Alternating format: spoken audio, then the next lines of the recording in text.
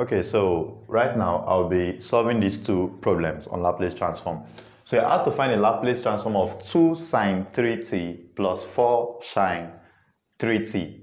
Then, okay, let me do that first one first. So the Laplace transform of this, since we have a plus here, what does that mean? That means I'll be taking the Laplace transform of 2 sine 3t plus the Laplace transform of 4 sine 3t, Now please remember that this guy which you are seeing currently is what?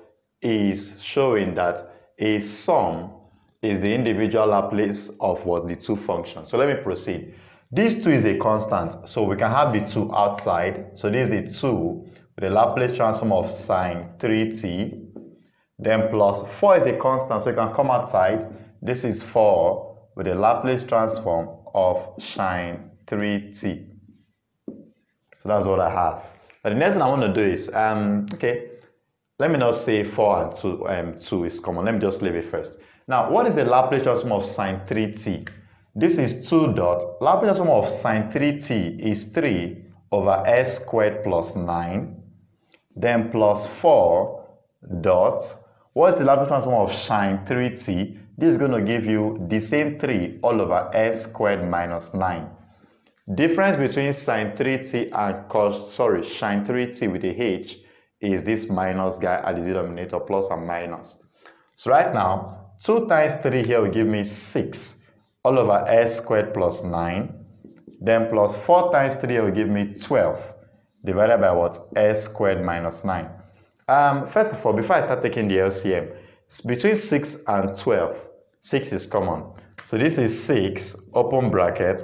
6 over 6 will give me 1 over s squared plus 9. Then plus 12 over 6 will give me 2 over s squared minus 9. Okay, so this is 6, open bracket. What is the LCM of s squared plus 9 and s squared minus 9? So it's just their product. So this is s squared plus 9, bracket, s squared minus 9.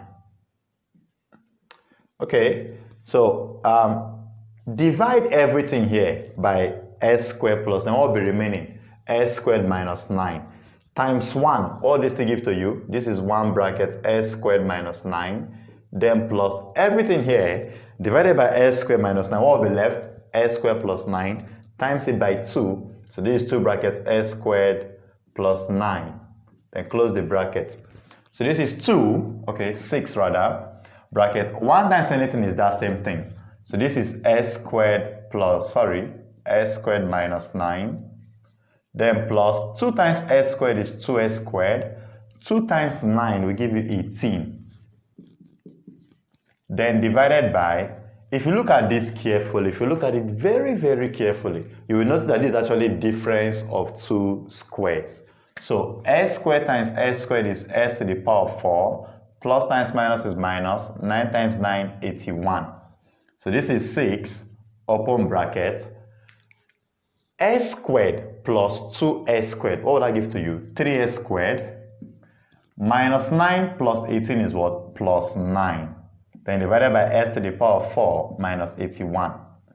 So this is 6 times, look at this numerator. What do you think is common here? 3 is common here. So this is 6 times 3, open bracket, s squared plus 3 divided by s to the power of 4 minus 81. Please take note, if 3 should come out here, 3 has left s squared, so we'll be having s squared remaining. 9 divided by the 3 that you factorized will give you what? 3. So this is 18 bracket s squared plus 3 divided by s to the power of 4 minus 81. So it's better to express the answer like this. So 6 times 3, 18, s squared plus 9, plus 3 divided by s to the power of 4 minus 81. So that's that result. The number 2, the Laplace transform of 5 exponential negative 4t will become Laplace transform of 5 exponential the power of minus 4t, close it, plus the Laplace transform of cos 2t. Cos. Okay, now please, the first thing I'll be doing here is this. We have 5 here. This 5 is a constant. So this is 5, factorize it out, Laplace transform of exponential minus 4t, then plus Laplace transform of what? Cos 2t. So right now, what will happen next? I'm going to say this is 5 dot. What is the Laplace transform of exponential minus 4t? This will give you 1 over s plus 4. If you can remember, the exponential guy, when taking the Laplace transform, you always have, let me say, Laplace transform of exponential at is always 1 over s minus a. This is standard result. So if you have minus 4, when you come here and put minus 4, this will become minus is plus, so this is plus 4. That was how I got this. Then plus, what is the Laplace transform of cos 2t? Cos, this very guy that we have here, this very guy is going to become 2. Okay, sorry. Cos is going to be going with s, so this is s all over what? S squared minus 4. Please take note. Let me just write it here again. The Laplace transform of cos at is equal to what? S over what? S squared minus a squared. Cos goes, anything that has to do with cos, always go with s at the numerator. Then sine goes with a at the numerator. Okay, so that's what we have. 5 times 1 here will give me 5 over s plus 4. Then plus s over s squared minus 4. That's what I have. So let me wipe this part. Now the next thing is, what will be the LCM of these two guys? Just multiply them. This is s plus 4 brackets s squared minus 4. Everything here divided by s plus 4 will be left s squared minus 4 times it by 5.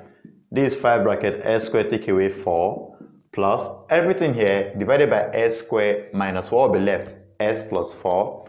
So times it with s, so this is s bracket s plus 4. Open the bracket at the top. 5 times s squared is 5s squared. 5 times minus 4 is what? Minus 20. Then plus s times s, s squared. S times this 4 will give me what? 4s. Divided by, the denominator is s plus 4, bracket, s squared minus 4. So right now, look at this. 5s squared plus s squared will give me 6s squared. Then I have plus 4x, then minus what? 20. Divided by what? S plus 4, bracket s squared minus 4. You can actually decide to factorize the numerator if you wish to. Okay, so this will be the end for that very video. Thank you very much.